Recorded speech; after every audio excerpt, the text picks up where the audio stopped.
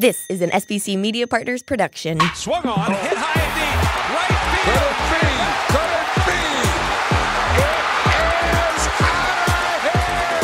Phillies fans, these are your glove stories with Murph. Let's check in with Greg Murphy. Murph, you got a special guest, huh? Hi, everyone, and welcome to Glove Stories with Murph, presented by Parks Casino Sportsbook app. It is good to have everyone with us, and we are really excited to have our next guest on the program. He is one of three players in the Phillies organization that has both coached and played in a World Series for the organization. One of three, as we welcome in Milt Thompson to the program. Milt, good to see you, man. How you doing, Murph? Good to see you, too. I'm good. I assume you know the answer to that trivia question, who the other two are? I believe it's Book. Yes. And Bo. And Bo. Right. You can't go. Bo and Vuk seem to go together. Yeah. All the time. Yeah. So the three of you both played and coached for a World Series team in Philadelphia. That's a pretty prestigious list that you find yourself on, huh? Oh, yeah. I tell you what, those two guys, I loved them. You know, they taught us a lot, man. Yeah. And, Bo's high strung, but he really knows what's going on, and then Book, he had that black book that, he kept with him and knew where to play everybody. I kind of laughed at today's game when guys are taking little index cards out of their back pockets trying to see where we're going to play a guy. Yeah. Vuk had it all right there in the palm of his hand, and then let you guys know about it, right? Yes, sir. Yeah. He was a special one for sure. Let's go back to the beginning. Milt Thompson, the young athlete. Baseball was not your only sport growing up, right? You were involved in a lot of different things. Yeah, I played football. I ran indoor track, and I played baseball. So, fall was football. Wintertime, I ran indoor track, and then in the spring and summer, I played baseball. But baseball, I would imagine, was always maybe your first love. I know there's a great story about you back in Little League, getting started in the game, and right off the bat, a major change in the way you went about playing the game, right? Yes, I think I'm kind of stubborn to a fault, sometimes because I idolized Jackie Robinson growing up. Sure. So I wanted to play second base. And the first day at Little League, I ran out there and fielded the first ground ball and threw it left-handed. And the coach goes, "No, cannot play the infield because you can't turn a double play properly." Went home upset, talking to my dad. He goes, "You really want to play second base?" I said, "Yeah." So every day after he got off of work, I just went and played catch with him right-handed so I could play second base. That's amazing. And how quickly were you able to kind of adapt to being able to throw right-handed? It took a couple months. And then, it's weird because now I kind of throw both ways and batting practice and stuff, and guys are looking at me like, "What are you doing?" when I get up to throw left-handed. But yeah, it was something where, I don't know, I learned a long time ago, when someone tells you can't do something, if you really want it, it's going to take a little extra hard work and dedication. But if you want it, you can make it happen. Yeah. And that's such a great message. And it's amazing to think how early in life that you learned that lesson with the help of your dad, kind of figuring it out. If you want something bad enough, figure out how to get it right. And that's exactly what you were able to do. Exactly right. I mean, it's so easy today to say, I can't do this, I can't do that. But, it took me 6 years to get to the big leagues. And I went from rookie ball to AA in a year. So it spent 3.5 years. It spent 3.5 years in AA. So yeah, it was a struggle. Well, that's a perfect segue, because you were drafted out of Howard in the second round by the Atlanta Braves. And then, you spend some time down in the minor leagues. And, I would imagine 6 years is, if you figured it out, is probably about average for guys that do eventually make it to the big leagues. Maybe some guys get there a little quicker. Some guys, it takes a little longer. What were the minor leagues like for you? What do you remember about those days? Because the minor leagues can be a grind for a lot of guys. It's a very big grind. I remember my first year, rookie salary in the minors was $500 a month before taxes. So you weren't making a lot of money, and you had to get a job in the off season to get by. But it's a struggle with the long bus rides and, trying to find a place to stay. And I think it was 6 of us in the first house I stayed in. So yeah, it's a grind, and when you get there, you deserve it because you've gone through a lot. We hear in baseball all the time, for the love of the game, that statement, for the love of the game, and it applies in a lot of different scenarios. But there has to be a love of the game to kind of toil in the minor leagues for year after year with that hope, that dream that you make it to the big leagues, but certainly no guarantee, right? No, there's no guarantee. But the thing is that, oh, wow.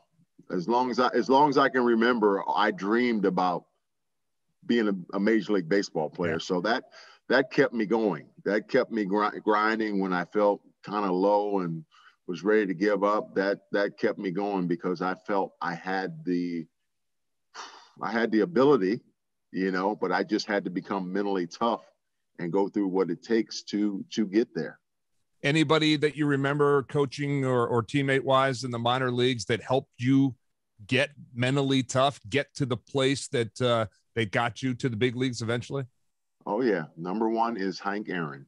Oh, Hank Aaron was our minor league director. He was running the minor leagues at the time. And he's hard. He's really hard. I remember one year I hit 300. I, scored almost 100 runs, and I stole 68 bases. And he sent me a contract the next year for a $50 a month raise. Tough game, Milt. Oh yeah. And and we had a discussion. And he goes, "Hey man, nothing was given to me, man. It's stuff." I say, "Hank, but this is the, this is the 80s, Hank. We, give me a little bit of a break." But I truly love him because he pushed me. I remember, how we used to have instructional league for after the season was over, the minor league season. And I was playing a game and facing a lefty, pretty tough lefty. And he threw me a wicked curveball, and I kind of flinched and, I kind of laughed. I'm like, wow, man, I got to stay in there on him.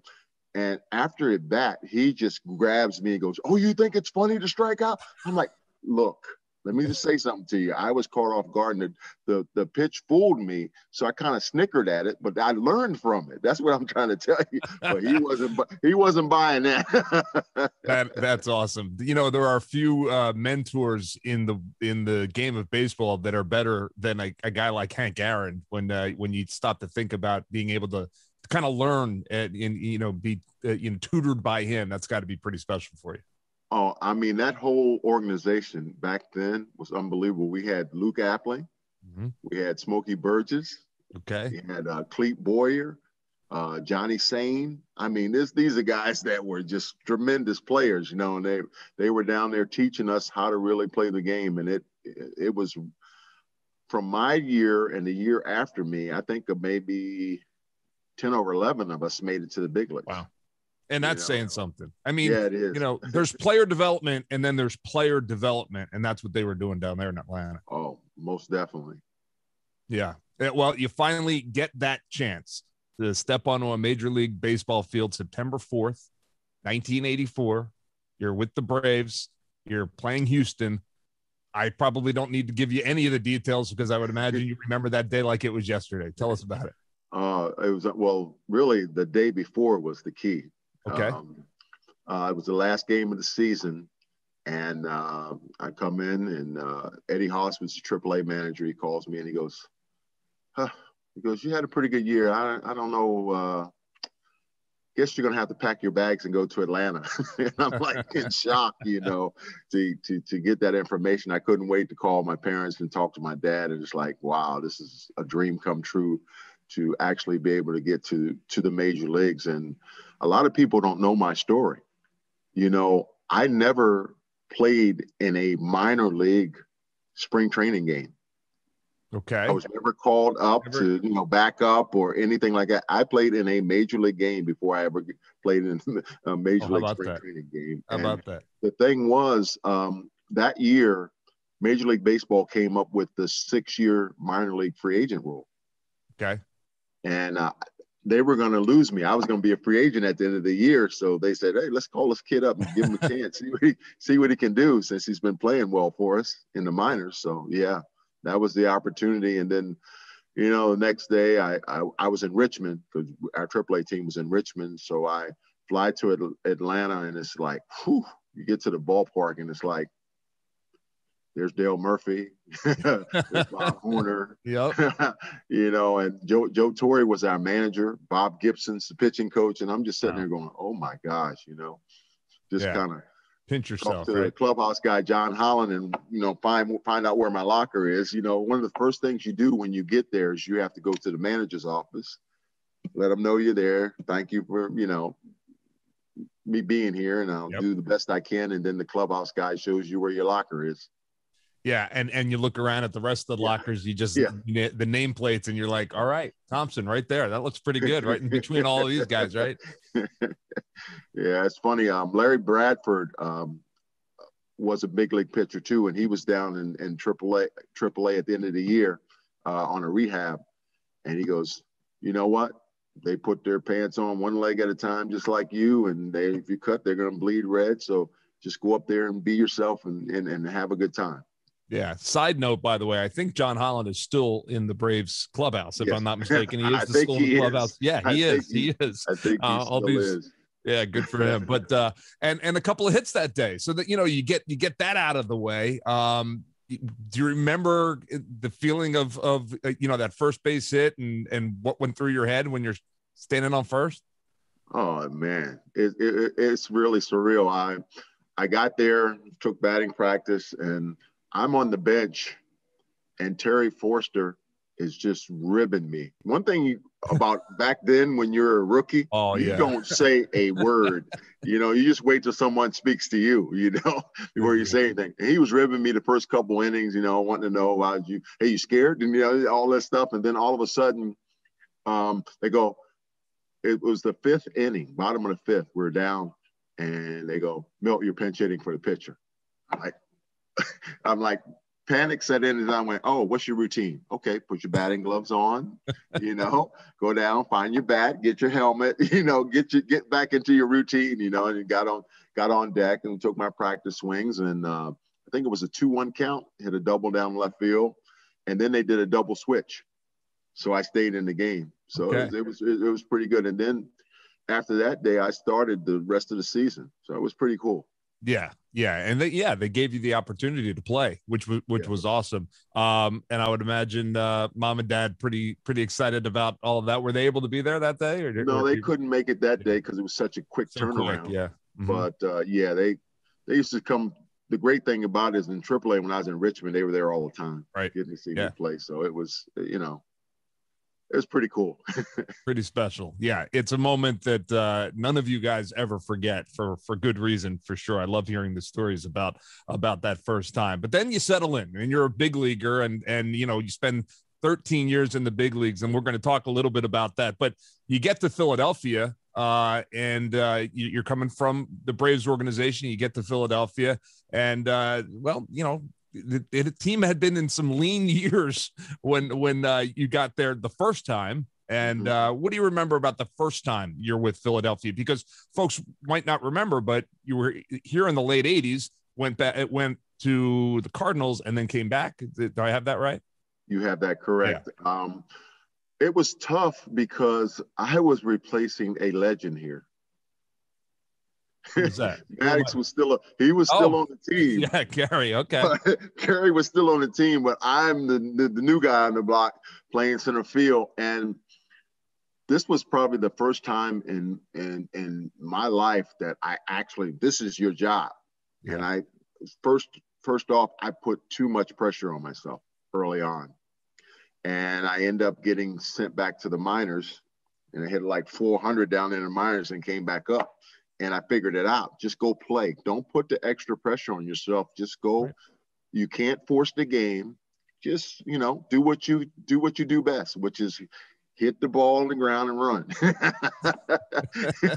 It's that simple, this game. It really is, right? And if it comes to you, catch it. That's all we ask. Exactly right. Yes. John Felsky was your manager Yes. when you first got here. Yes. And then he moved on, and Lee Elia became the manager for a time. But what do you remember about those guys? Very different styles, right? Very different styles. I didn't know a lot about Felsky because I'm coming over and he came up from AAA. So I didn't really know, and he wasn't here very long. No, he was not. But my boy Lee, that's a different guy right there. You know, Lee is high strung too, and you know, he could blow a gasket every now and then. I thought you were going to say he could motivate. But I enjoyed him because he told me, it was funny. He goes, man, if I'm ever manager, you're playing for me every day. So it happened, you know? There you go. Yeah. And you need guys like that. You need guys that believe in you like that so that you can, you know, kind of find your way. And in 87, you had one of your best seasons in the big leagues back in 87, did you not? Oh, it was unbelievable. Yeah. From July and August was absolutely incredible. I hit over 400 both months, and I think something came out in 2004 when Ichiro did it. There's only 3 guys in Major League Baseball who have done this. One happened in the 1800s. I don't know the guy's name. I did it in 1987. Wow. And Ichiro did it in 2004. And that's hit over 500 in a 50-game span. That's incredible. I mean, the ball must have looked like a beach ball to you. Oh, it was ridiculous. I mean, I was getting at least 2 a night. I remember we had a doubleheader against the Dodgers. I went 7 for 9. Okay. I mean, just incredible. I'm like, have a night. yeah, that's a week. Yeah, right. It's a week for some, it's a month for some, especially nowadays. But yeah, you know, it's cool to think back. This game is not easy, and it is probably the most humbling game that you can play at a professional level. But when you're going well like that, you know, I have to believe, I don't want to put words in your mouth, but the game feels pretty easy during that stretch of time, right? It felt, when you're locked in like that, you can't even describe it. It's unbelievable, and you better enjoy the ride because that slump is coming. Believe me, people don't understand that. You know, the only way a baseball, when I talk to kids all the time, I said, "How's a baseball game move along?" And they're looking at me. I said, "Somebody makes an out." Failure, yeah. You know, 3 outs, half inning. I said, so you're going to make outs in this game. It's how you handle it. You know, do you get upset and waste away a whole game? One of my things that I beat in the kids now, I call it 1 a day. They used to have 1 a day vitamins when I was growing up. And I said, it's 1 a day. I said, you get 1 and then you get greedy. You get your extra hits. I said, but where that really comes into play is you're coming up for your 4th at bat. Get 1. Right. Don't worry about those 3 to gone. Focus to get to 1. Yeah. You know, and great advice. Easier said than done, for sure, because as you said, you know, you get inside your own head and you're trying to do too much sometimes, which is a tough way to play baseball for sure. But that philosophy to get 1, makes a lot of sense. Yeah. I mean, usually somebody gives you information, you start thinking. That's how a slump comes along. You know, I think you're stepping out. I think your hands are a little lower. You start thinking about all these other things instead of seeing that baseball coming at you, you know? Right. You start looking like Barkley in his golf swing when you're up there. You're trying to do way too much. Yeah, I get it. All right, let's jump ahead because the magical year of 1993 is something that this town of Philadelphia has never forgotten, and you know, it will never forget. And you were such a big part of that. You come back to the organization as a free agent in 93. They were a last place team the year before, but you added some new faces, a couple of new faces that throughout the course of the season would have major impacts, you being one of them on this team. What do you remember about spring training 93 going into that season? Because you know, you guys were picked probably to come in last in the division by most folks. Well, number one, we had nothing to lose. The team came in last place the year before, and with the additions, you know, we all came together, and it was unbelievable. And the one thing I can say is we weren't selfish. We had 3 platoons on that team. That's unheard of. You know what I'm saying? You had me and Inky in left field. You had Izzy and Wes in right field, and you had Mickey and Donkey at second. I know. And if you incredible. combine all our numbers at those positions, pretty good year. Yeah, all-stars probably, and all three probably. We go ahead. We just knew our roles, and we didn't get upset about it. And the great thing about it is we're all fresh because we all are playing. Yeah. And you don't get, August and September get worn out because we were all just interchangeable. So it worked great. And then, all the magic from that year. Oh my God. Yeah. Yeah. It's just unbelievable. It is. And we'll touch on a couple of those moments, but before we let that point go, the idea in the big leagues of platooning players, there can be rifts on the bench. There can be upset folks. There can be people that are brooding because they think they could play. But I've read this and I've talked to a couple of the guys in those situations, including yourself. There was one guy in that clubhouse, the catcher, Darren Dalton, who made sure that none of that happened, that everybody was on the same page, right? What a tremendous guy. What a tremendous leader. He led mostly by example. You didn't want him to get up in your face. That's for sure. But I mean, it was unbelievable. I mean, he controlled once the game started, he was in control. Yeah. I remember a couple of times he was putting that fastball down and the pitcher kept shaking his head and the pitcher kept shaking his head. And he's like, time out. Go out there and get his point across. So that was the great thing about it. Man, he had a nickname for all of us. He called me Scooter. Scooter, yep. And I say this, it's funny. I said, he's the only man that has ever kissed me. He was just he was just a great teammate and a great friend. And I miss him dearly. I tell you, I really miss him dearly. Yeah, I know. And to a man, when I talk to you guys from that team, the sentiment's the same about Darren. He was a wonderful, wonderful guy, but an incredible leader inside that clubhouse too, which this team needed. For sure. Mm-hmm. They needed somebody to kind of keep you all together. And he was the guy. Let me ask you about this because there's it's documented a story about Dave Holland's early in spring training, kind of calling out the pitchers from the year before about, can you tell us a little bit about that? Because a lot of folks have pointed to that and said that was a moment where pitchers and hitters kind of came together. Yeah. Well, before we get to that story, I got to tell you my first Dave Holland Please story. do. First day of spring training, we're taking batting practice, and he's hitting right before me, and he's swinging, and I don't know. I guess he didn't like the way he was hitting. I mean, it's just beginning spring training. No big deal to me, So he comes out the cage and he slams his bat down. I'm like, Dave, that's all right, man. We're just getting started. He goes, I'm not Dave. I'm Mikey. I went, oh, boy. Oh, so that was your first introduction to Mikey. That was my first introduction to Mikey. But going back to the story, we're in spring training and we're getting ready to go play the Cardinals. And Dave calls the pitchers. He goes, look, I'm tired of getting hit. And I'm not going to go out there, and get in a fight on the mound and lose time on the field. So you guys better start protecting us, and that's all I'm going to say. So we go and we're playing St. Louis, and Donovan Osborne was on the mound, and he hit Ricky Jordan.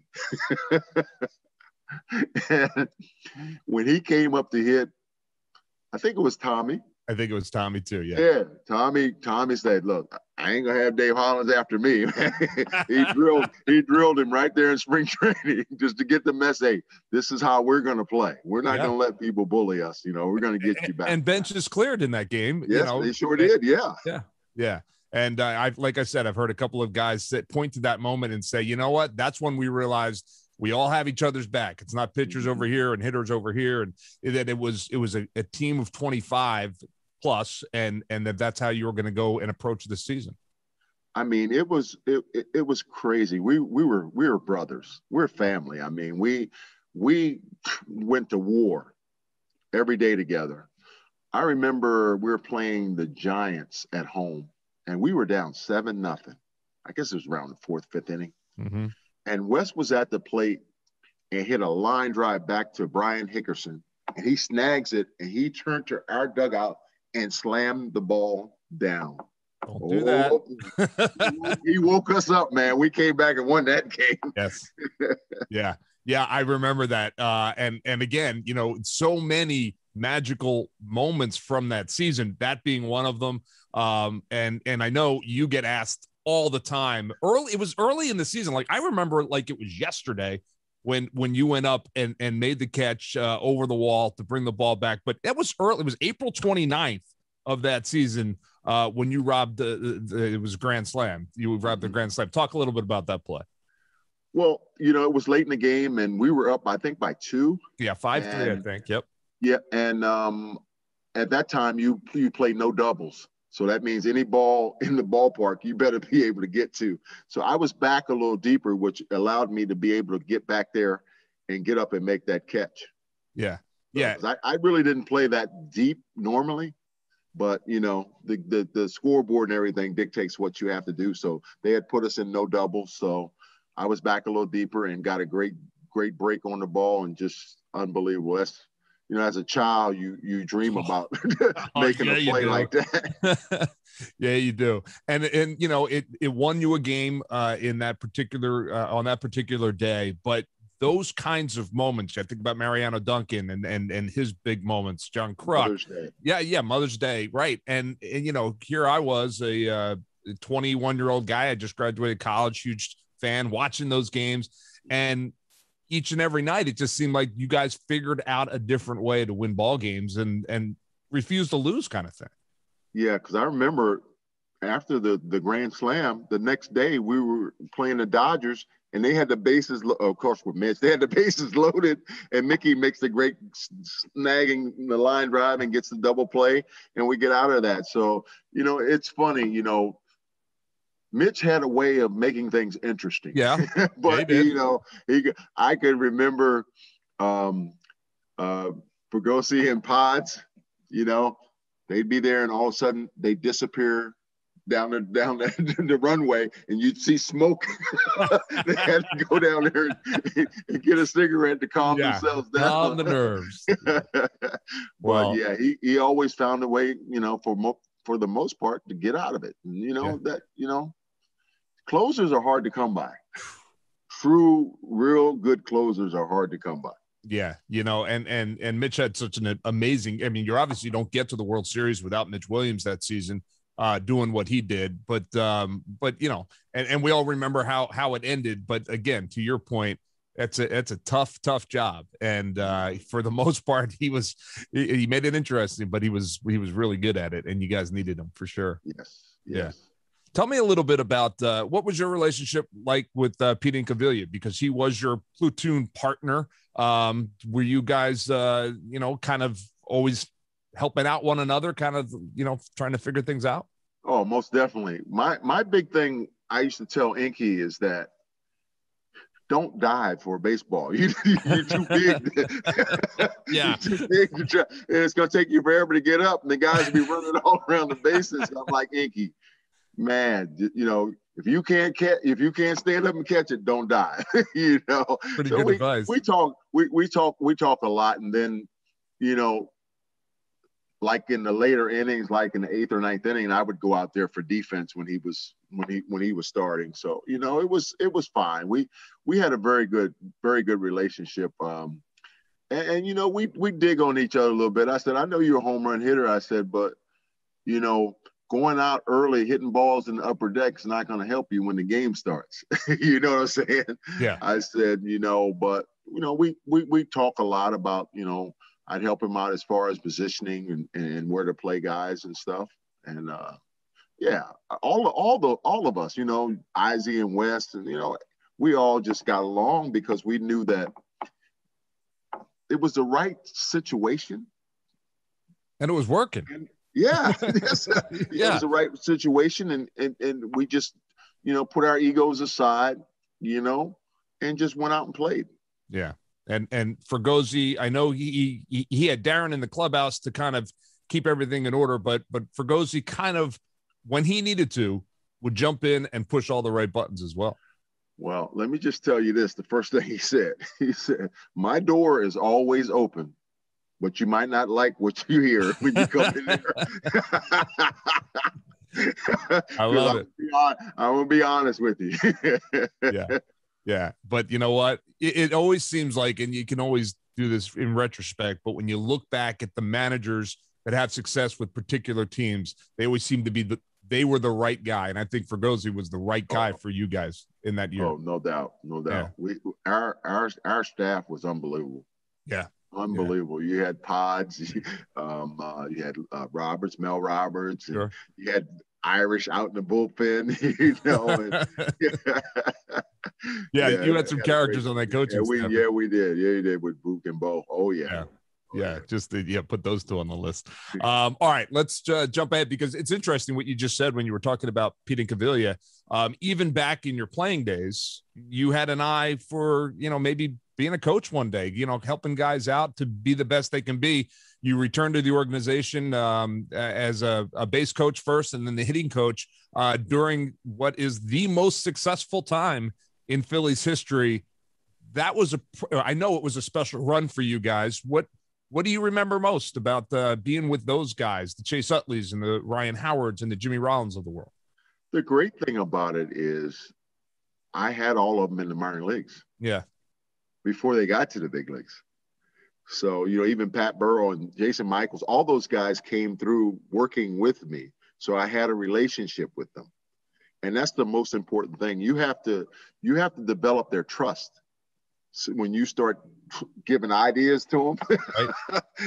They got to kind of trust what you're trying to say, and it's probably the one closest relationship was Jimmy Rollins. I've known him forever. He's like my little son, Yeah. And I remember Ryan Howard, his agent called after we signed him, because he was like a fourth or fifth rounder, and he should have been a first rounder, but he had a kind of slow season that year. Mm-hmm. And he said, "Can you call Ryan?" Because Ryan went to school with my oldest daughter in St. Louis when I was there. Okay. All right. So I said, "Ryan, man, let's go." I said, if you're going to be as good as I think you're going to be, you're going to make your money. So you just need to go ahead and sign and play, Wow. That's interesting. And assuming he did at that point. Yes, he did. Got into the program at that point. Because you look at a guy like J.D. Drew who didn't sign, waited around, and I don't even know if he got 10 years in. No, I don't think he did. Yeah. Yeah. It's remarkable when you stop to think. Those guys, the core group in that 08 team, some of the best players to ever put on a Phillies uniform. When you sat back and watched, did you know what you were watching at the time? Did you realize that these guys were going to be as good as they turned out to be? Oh, no doubt. I mean, I marvel at Chase. He watches a ton of video and stuff, but I marvel at him because he would give the pitcher a strike. He hardly ever swung at the first pitch, and most of the time these pitchers wouldn't throw a strike, and knowing he wasn't going to swing at it. Right. I think they were afraid of that one time he would. and he did in when played Tampa Bay, he ambushed. I can't remember who it was, but he ambushed the guy in Tampa. Yeah. He hardly ever swung at the first pitch, but he just knew he was a great hitter. All those guys. I mean, Ryan, Jimmy. It was unbelievable to watch those guys go out and play every day because you knew something special was going to happen. And we don't hear a whole lot about, certainly the 93 team. We hear so much about the character of the team and how much fun you guys had before and after the games and all that. But that 08 team, you don't hear, it's a different era, so you don't hear as much. But those guys, not only were they there for the work because those guys put the work in every day, but they also were a pretty close-knit group that really enjoyed being around one another. Did they not? Yes, that's very true. I mean, they spent a lot of time together, you know what I'm saying? But, we even on the road, I'd get invited. We go out with all those guys, It's just close-knit guys. I think once they got to the playoffs in 2007, that was their first taste of it. And then the following year, Jimmy goes, "We are the team to beat."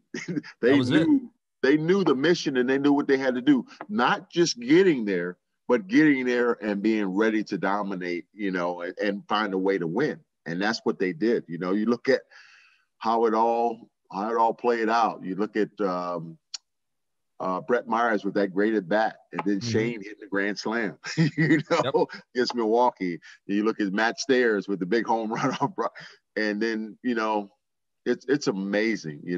I'll tell a story about Jimmy Rollins, the year he had all the 20, everything.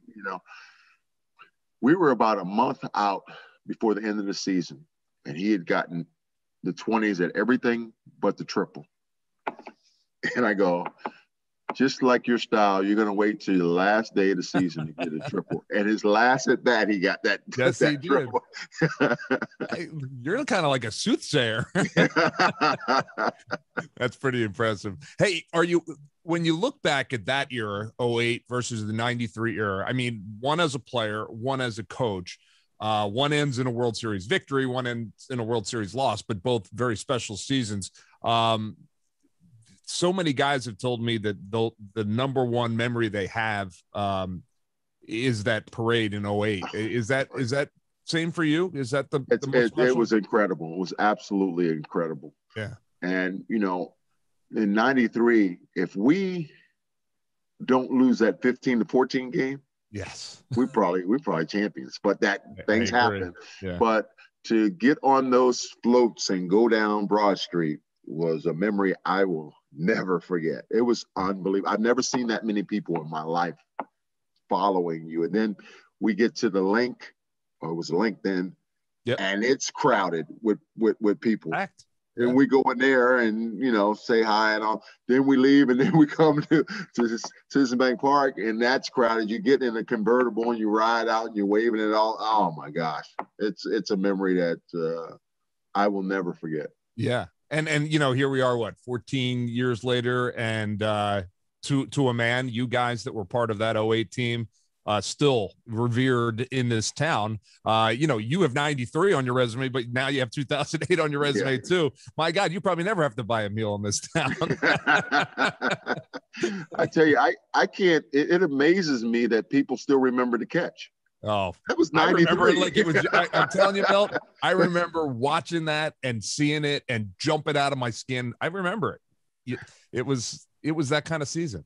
Yeah, it was. It's amazing. I'll go out and say, "Hey, man, you Milt Thompson?" Oh man, I remember that catch. I'm like, that is so cool.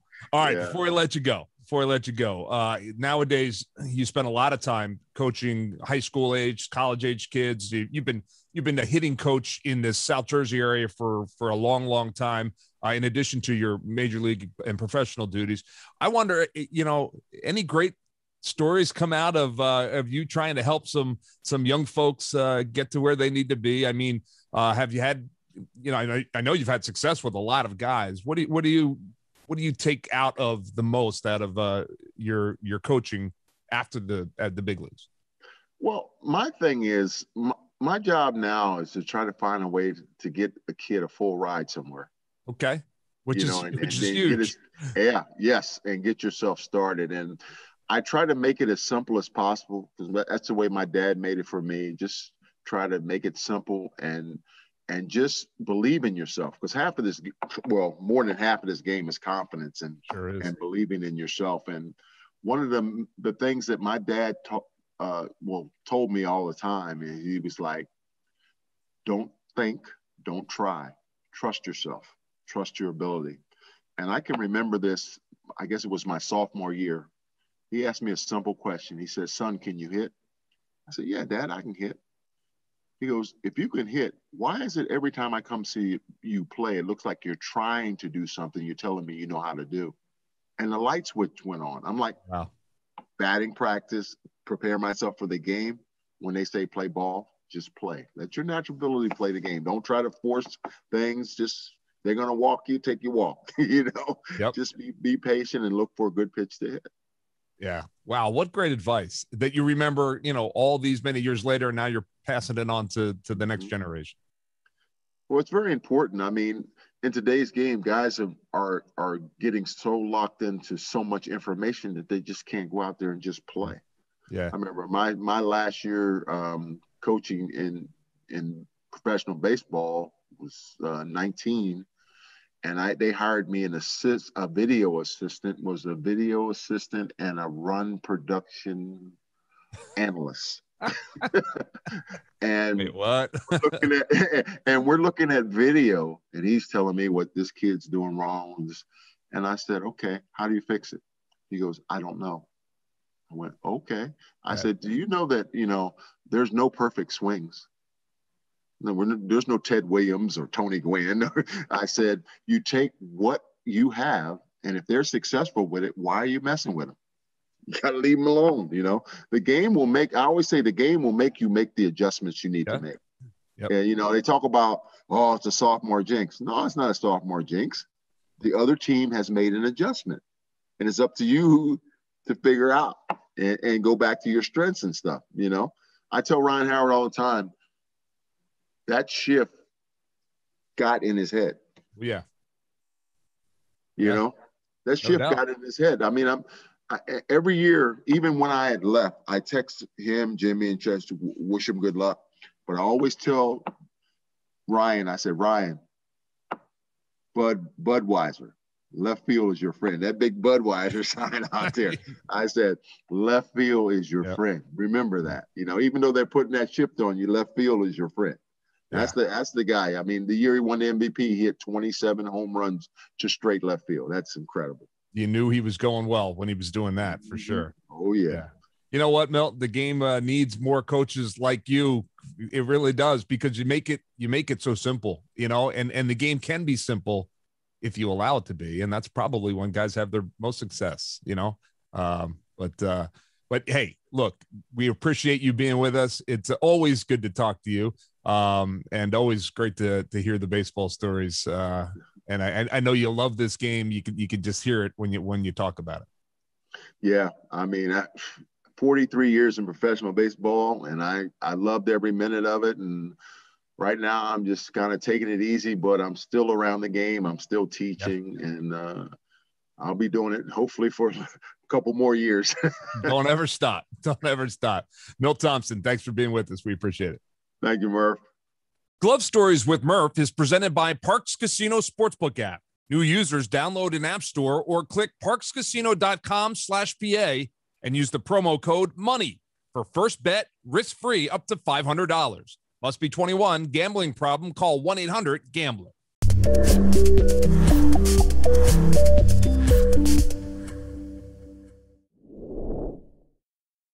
And welcome back to Glove Stories with Murph, presented by Parks Casino Sportsbook app. And it is once again time for us to kind of relive one of those great games from 2008, one of the games that got those Phillies to the end of the journey in a World Series championship. And we do so like we do all the time with the manager of that team, Charlie Manuel, who joins us now. Hi, Charlie. How are you?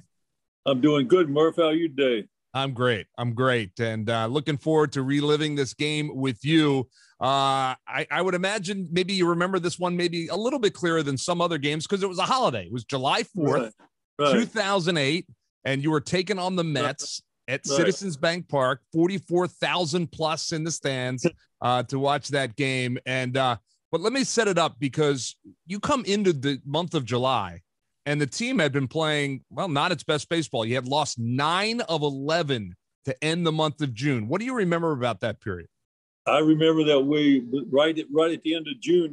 If you go back and look, like we were doing fine, and all of a sudden we hit that bump in the road. Yeah, and seemed like nothing could, and we were not playing good baseball at that time, and nothing was going right for us. And then we played Atlanta Braves before this series, and we had a good series, and we came back. And we were on the 4th of July. We were, of course, we were playing the Mets. Yep. And Hap started. I can't remember exactly what was the reason.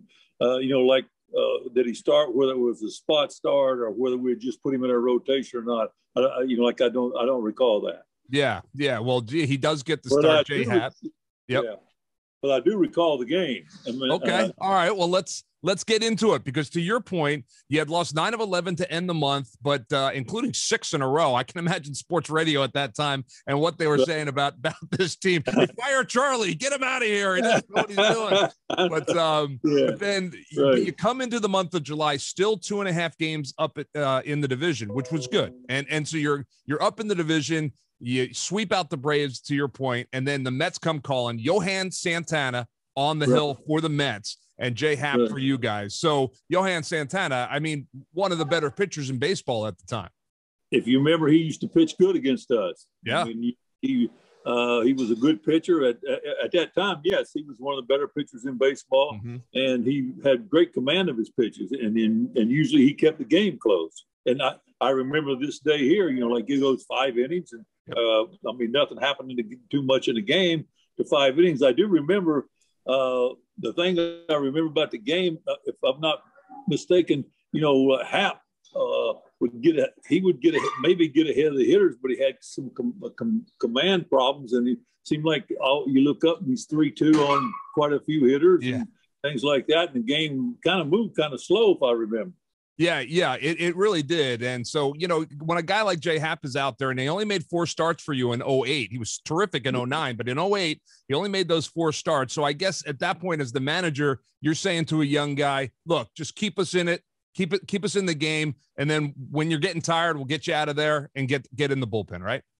That's exactly what I'm thinking. Yes, we are. Yes, that's exactly what I was thinking, probably at the time.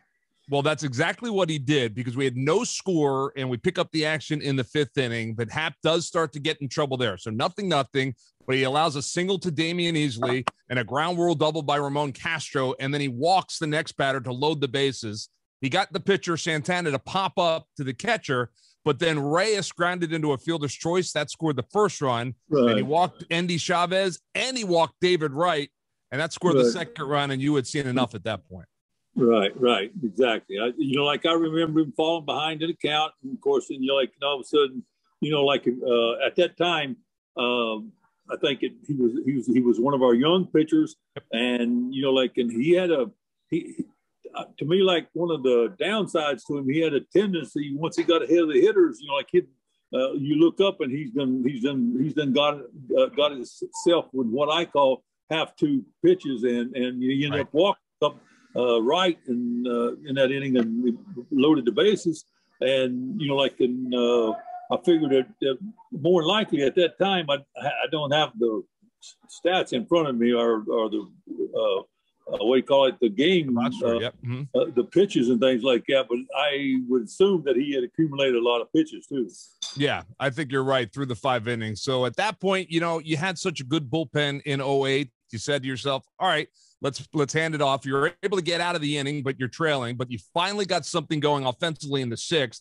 With 1 out, Jason Worth would single. Then Chase Utley followed him. He singled. Rollins flew out to center field, but then Ryan Howard singled and Pat Burrell singled, tying up the game at 2. And as we've talked about so many times, Charlie, this team, just give them 1 inning, and it seems like they're able to come right back on.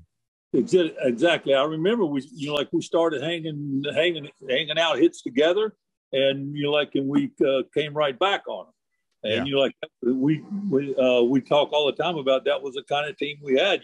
We'd stay right with you, and a lot of times when we got a chance to hurt you or take take care of a break that we just got, things would go our way, we'd come back and get you. And we needed it at that time. This was a huge game for us because the Mets had a good ball club here. They had one of the better teams in the league. And, for us to be playing, and it was important that we win the games, of course. Yeah, and obviously, with the beginning of the season, Jimmy Rollins laying it on the line, saying that you guys were the team to beat. It was the Mets he was talking to. So, the Mets, so it meant that much more inside the division. Well, you get out of there, you tie it up at 2, and then your bullpen was terrific. Chad Durbin, Ryan Madsen, and then you bring your closer in a tie game at home, Brad Lidge, and he gets the job done as well. That's a philosophy that you followed most of your career. Things are a little different nowadays, but it worked for you for sure in 2008. You're right on. I mean, you got everything exactly right.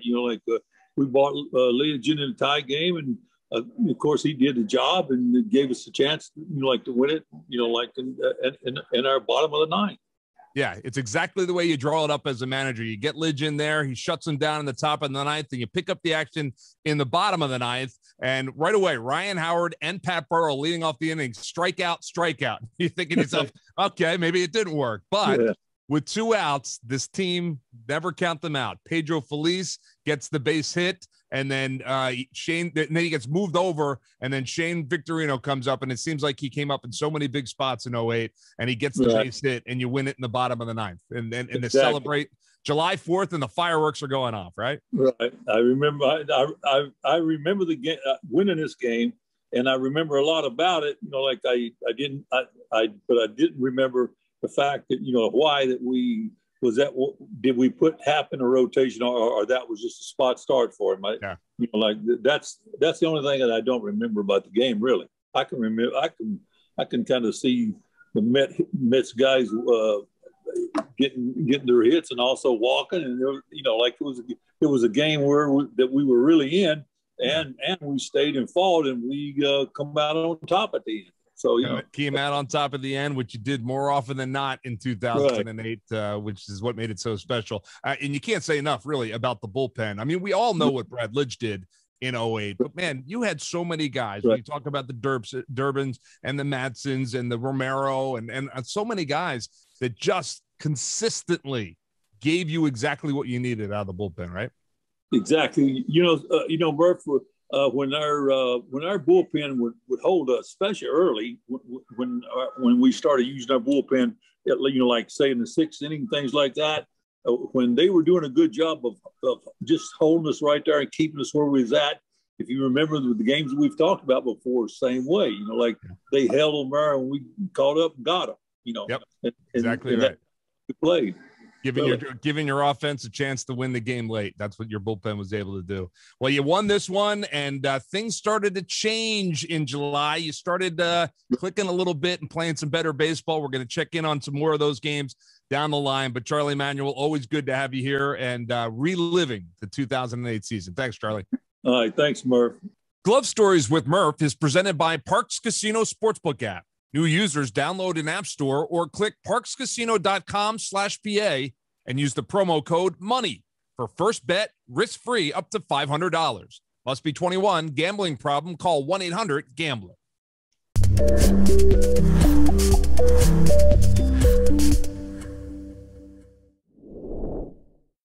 And welcome back to Glove Stories with Murph, presented by Parks Casino Sportsbook app, and really happy to welcome in my good friend and from NBC Sports Philadelphia, the beat writer for the Philadelphia Phillies, Jim Salisbury, is with us. Jim, good to see you. Thanks for being with us. Oh, good to see you, Murph. Thanks for having me.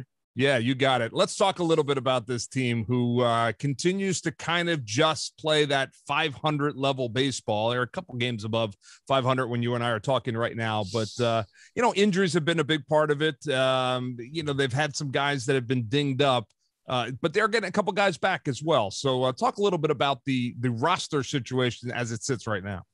Yeah, I think the injuries have been one of the kind of underlying themes that they've had to overcome early. Harper missed a little bit of time, didn't go on the IL, but, Real Muto missed a little bit of time, didn't go on the IL. I mean, those are two big signature guys.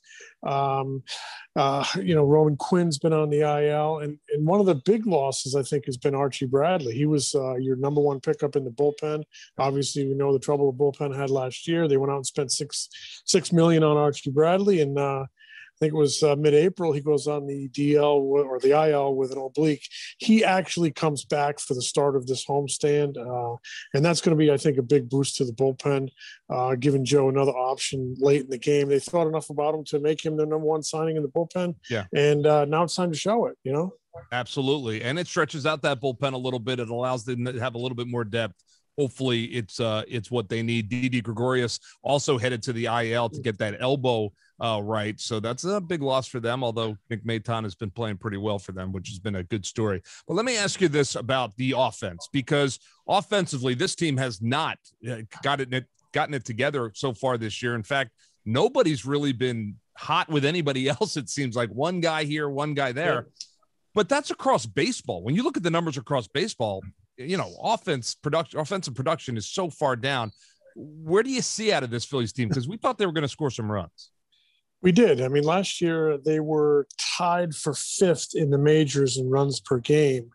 And I think we all liked the offense, especially when they brought back JT Realmuto. But it sputtered most of the season. I mean, they're hitting like right at the league average, which I think is unbelievably low. It's like 236. Yep. But what I see is very, very spotty production with runners in scoring position and way too many strikeouts. They stressed making more contact in spring training. Cutting down on the strikeouts, and they just haven't done that. They lead the league in strikeouts, over 10 per game. And that's just a recipe to have an inconsistent offense. And that's really what we're seeing is one of the big things that plagues this team is performance on the road, the injuries, and the strikeouts leading to an inconsistent offense have really hurt the team. Yeah, and it's been that same story for the last couple of years. And the defense, I have to point out here on Glove Story, they haven't been very loving with the gloves either. I mean, for 6 weeks, I've watched a lot of baseball. I have never seen a worse defensive stretch than this team has had, and they need to clean that up. I mean, they're 21-20. That's good, but with the especially good with the defense you played, the spotty offense, the injuries, and and inconsistency at the back end of the rotation. Yeah, and that leads me to my final question, because I think the manager was starting to really feel that frustration about his defense over the past week, and I know that he was asked about it by you and some of your colleagues about the altercation with he and Segura in the dugout, and it to me it was just a bunch of frustration on both sides, kind of bubbling over. Who knows? Maybe it'll help kickstart this team, but it's something that needed to be addressed for sure. Yeah, I think if Joe were willing to talk about it, he might say that he wished he reacted maybe a little bit differently in the moment. But I understand it was kind of knee-jerk. It was kind of from the gut. It was visceral. I mean, they were awful on defense the night before and on Saturday night. And then they open up Sunday's game with an error in the first inning. And it's kind of the undoing of the entire game. So I understand where his frustration came from. He lashed out. Those things happen. But, they open up this homestand here today. And Segura actually chatted a little bit with the writers. First time we've had any face-to-face contact in more than a year. Oh, great. And he was all smiles and said, it's in the past. We love each other. They hashed it out. They cleared the air. And, these are grown men. There's a lot of testosterone. They're very competitive. Guys are going to react. And then, you know what? The next day, my experience is the next day it's always gone. It just moves on because it's nature of sports. Nature of sports, and the nature of this particular game, baseball, because it is every single day. Yeah. For this 6 months. Jim Salisbury, always great to talk to you from NBC Sports Philadelphia. We love your coverage, and we appreciate you jumping on Glove Stories for a couple minutes. Thanks, Murph. Glove Stories with Murph is presented by Parks Casino Sportsbook app and is a production of SBC Media Partners. The engineer for Glove Stories is Chad Evans. Cindy Webster is our marketing and guest relations director, and our executive producer is Roger Haddon. Whether you are watching us on YouTube or downloading the podcast from one of our major podcast providers like Apple, Google, or Spotify, make sure to hit like and subscribe so that we can let you know when a new episode of Glove Stories is available. We'll release new episodes weekly throughout the 2021 Major League Baseball season.